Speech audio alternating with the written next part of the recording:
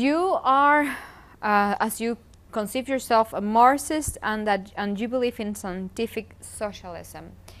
How a Marxist who believes in scientific socialism and present a book about the myth of the global market and is realizing the difficulties, the contradiction of the economic systems, how they're binding together, and of course with a socialist impression, with the socialist way of thinking about economics, how it's implementing here in Venezuela. I think when I was saying that it is a contradictory process. It is a contradictory process in the sense building socialism scientifically means to understand how, first of all, how to demystify capitalism. And first of all, we must understand the mechanism of functioning of this system. And when you start a revolutionary process, it's not that since the day you start this process, you are at the end of the process. You are just at the beginning. So you have a capitalist structure, and from this capitalist structure, you must build socialism. To pretend to do it scientifically is that you must first of all understand the contradiction of capitalism and then try to develop this contradiction in order to get rid of capital and try to invent, let me use this word, a new system, which is just a system we can think first of all scientifically and then define a strategy to realize it. And the contribution that I try to do with my book is basically on the first part, the need of demystifying the capitalist relationships, which are the main obstacle when you try to develop scientifically socialism. And this is a big problem not only in Latin America but all over the world, because of the fact that in capitalism the market appears as just something neutral, but the market is the circulatory system of capital. It's not just we are exchanging goods, we are exchanging commodities which have been produced in a certain way. So the very struggle when I speak about scientific socialism is to decommodify the system. We should not produce commodities, we should produce goods and services which people need. And in order to do this, you must change production, you must change the structure of production, you must change the capital-labor relationship, which is not nullified from one day to another. Venezuela is, people working in Venezuela work under the pressure of capital. So when I think at a scientific way to socialism, I'm thinking of the way of how to combine this people power, the structure that is typical of Venezuela that Chavez was very able to build, and to combine this with a project, a conscious project of transforming the economy in order to get rid of capital.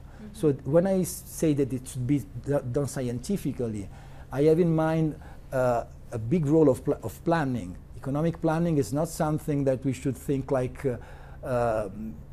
another way of doing economics affair with respect to poder popular. People power and economic planning, in my view, are strictly compatible, and they are the two elements of transforming this concrete context scientifically towards socialism. When we say scientific socialism, we don't have the blueprints for doing everything. But that transformation, we've been seeing it in Latin America almost for half a century, because Cuba, Nicaragua, Venezuela, Bolivia were countries, are countries that have been trying to implement this way of production, producing for the people to facilitate them their lives, to give them better access to the market. But we've seen that capitalism itself does not agree with this way of production. How does that combine? Which is the contradiction there? Why does capitalism is not interested in this kind of... Because they do their job, come on. If you're a capitalist, you're looking for profit. And if you're producing a commodity, it's because by producing that commodity, you expect a profit. Are they taking out the profit? The problem is that if you try to build a different system, you should be very aware that capitalists will attack you. If you are efficacious in your socialist process, in your revolutionary process, you should not expect that capitalists stand and seize and say, oh, look, nice guy, now they're not producing for our capital needs, they're producing for people needs. Of course, once you put the market away from your society, you put capital away from your society, you should expect that capitalists will have less profit opportunities, so they will not be happy. And now when we think about the economic structure of all these countries that you have mentioned that have started a very important revolutionary process, the real challenge remains the same for me. Do this country have really managed to get rid of capital? Do this country have really managed to transform the economic structure in order to satisfy people's needs? Maybe is that what? Please let me finish, okay. Because otherwise I can appear being saying the opposite of what I want. Mm-hmm. I'm not here to develop any criticism against countries that have started the revolutionary process with all the obstacles, with an aggression of the huge power, economic power, military power, information power, which are the United States. So of course this is something we should always take in mind. The challenge, I'm talking as a comrade to you, I'm talking, the people I would like to be listened from are comrades, are not specialists. And I think that when you have to transform the economy, you should know that it is very difficult. But at the same time, you should also be very autocritical. And when we think at the structure of Cuba, which is probably the most advanced from a political point of view and from a historical point of view in this revolutionary process, the real problem is that the Cuban economic structure is not yet, after 6 years from the starting of the revolution, is not yet a structure that can manage to satisfy people's needs. Because after all, what they are exporting and what they are importing, it's not so different from what it was when it was just like sort of colony of the United States. So this is a very challenging process, but I think when we talk about this process, we should be very aware that it's not a process that can be developed freely. We should have a planning way of a strategy to develop step by step the development of socialism, which is the same thing of putting capital away from the society. So the struggle against capital is obvious. It's not something we should complain. I understand that for people it's normal to complain about the power, the imposition of capital against us. But at the same time, if you are fighting the lion will try to eat you and kill you.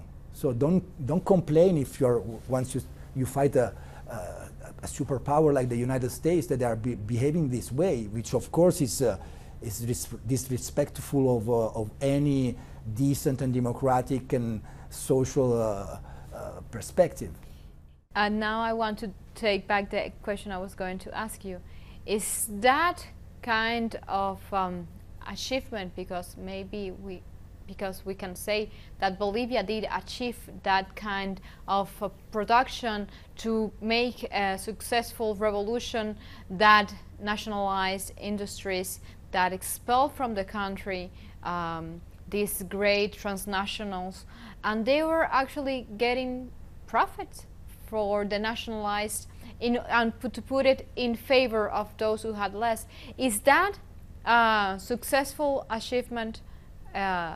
Why today we see this coup d'etat against President Evo Morales, and why transnationals and corporate media and so on, and the United States and multilateral are going to take possession of those goods that are actually getting profits, that made the socialism system to gain profits for the people? I think fascism is the last way of capitalism when the market does not work. So neoliberalism appears as a peaceful way to impose capitalist relationship over society. When people understand that it's not working and they start a revolutionary process, then capitalism shows its real face. It's a violent face, it's a fascist face. And going to your question, which is very interesting, because you are suggesting that by nationalizing industries, what happened in all countries that are starting this revolutionary process, this is necessary but not sufficient. Of course, if you don't nationalize these industries, which are the main source of capital in these countries, you cannot talk about a revolutionary process. You can talk about utopian processes about how the world would be nice if. Here there is a process of transforming the economy, and the first thing is that you must say to private capital, now this is not yours. You cannot use this to put your control over the population, of the people. So this is the first thing. Another thing is to transform nationalized companies into something which is not supposed to do the same job as before. If you use PDVSA here in Venezuela to produce oil and just to export oil, and with this money, then you go to give part of this money to a social fund in order to let people have something from this nationalization, you are not really transforming the economic structure of Venezuela. You are just making a redistribution. And this redistribution is very, very important at the beginning of a revolutionary process, because a revolutionary process which does not change the real concrete life of workers, of people, is not a revolution. You don't have the support of the people. Evo has the support of the people, it's evident. And it is because he was able to change the concrete style of life of these people. Goods and services which were not affordable, now people can afford them. But what I'm saying is that it's not enough to take control, to nationalize an industry. The real challenge is that this industry should then readdress to new goals. And it's not that easy. It's not something you can do from one day to another. But if I can use this term, reproaching these revolutionary processes, is that they've been very able in the redistribution aspect of the revolution. They've been less efficacious in transforming the economy under a conscious plan in which you think to another world, a world in which people don't need to sell their labor power in order to buy things. They can see their needs satisfied. If you have a healthcare system which is working, you don't need pharmaceutical companies. You don't have to nationalize it. You just have to form people that can then produce these pharmaceutical drugs. This is a process of building the human competencies and knowledge which are useful for capitalism. When I speak about decommodification, I think that we should decommodify material production, and also our way of looking at this, our competencies. It is not, school and universities are not supposed to form workers going to do their job for a capitalist who is only looking for profit. We should build new. I mean, when we discuss about transforming our brain and the material reality, there is this contrast between ideology and material life. I think if you don't develop this dialectically, you will never be able to build socialism scientifically. So I think that the material aspect, nationalization, is very fundamental. But then if you don't manage to transform this process and to put this process in relationship with the transformation of our education, our role in society, the role of people power, here I think Venezuela is very challenging, because the first thing Chavez did was to build a society based on the power of the people.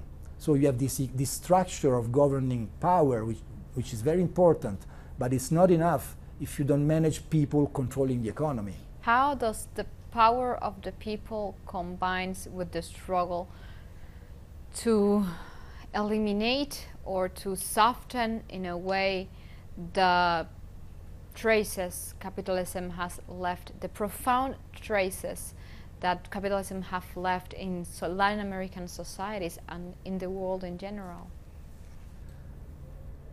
You should struggle in capital is everywhere. We know that the basic point is in the production process when we sell our labor power. So this is the first point in which capital imposes its rule, its law on society.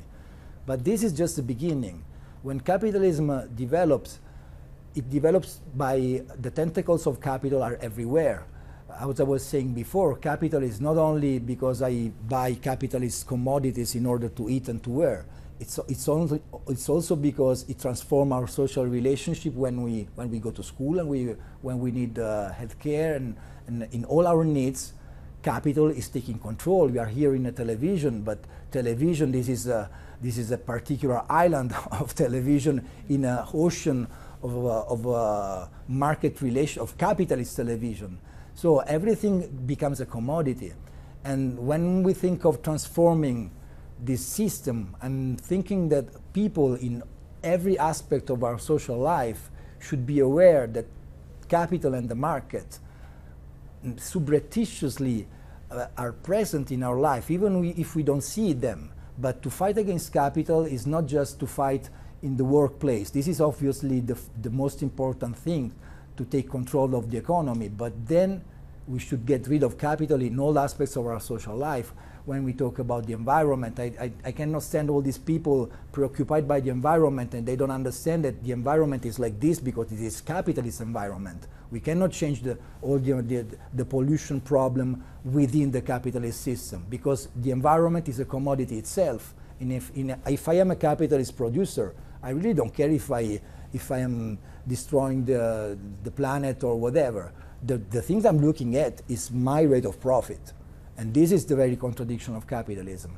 In this sense, when we discuss about how to change the things, I think that we should discuss about this in every aspect of social life. When we discuss about the environment, and when we discuss about gender relationships, when we discuss about race relationship, when we discuss about school, everything. Arts, but even scientific research is very commodified. Because as a researcher, I know well that if I want to be an important researcher, I should be visible in certain journals, which are mainstream journals. Everything becomes a commodity. If you are not there, you are not allowed to speak. So this transformation of social relationship, I think, should be guided by people with the conscience that the market is not neutral. We should get rid of it. Giulio, we are running out of time, but I have one question. It's the last, but I think it's important. Today in Latin America specifically, we are seeing this wave of social protest against neoliberalism. Lenin said that imperialism is the highest stage of capitalism. And we are seeing also that many of the progressive governments that have come to power in the last 20 years in Latin America have declared themselves anti-imperialist.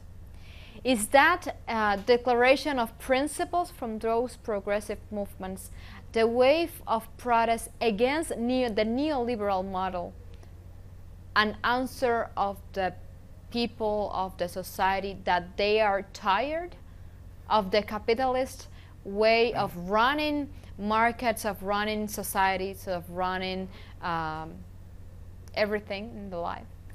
When Lenin wrote in 1917 this nice book you mentioned, the first thing he explains is that imperialism is not what we say today. Imperialism in Lenin's view is the fusion of the monopoly of the industry and the monopoly of the banking sector into one thing altogether. And this happens also by imposing this on the state. And this happens also by imposing this in international relationships. So this is in very few words what I understand about Lenin. When we talk about imperialism here, very often it's just the US attack against an economy, against a country, against a revolution. But still, it's not the problem of a country attacking you. Lenin speaks about finance capital. Finance capital is the fusion I was saying before. And finance capital is what is controlling the economy. The United States only puts their weapon, their military power, their power in all the senses.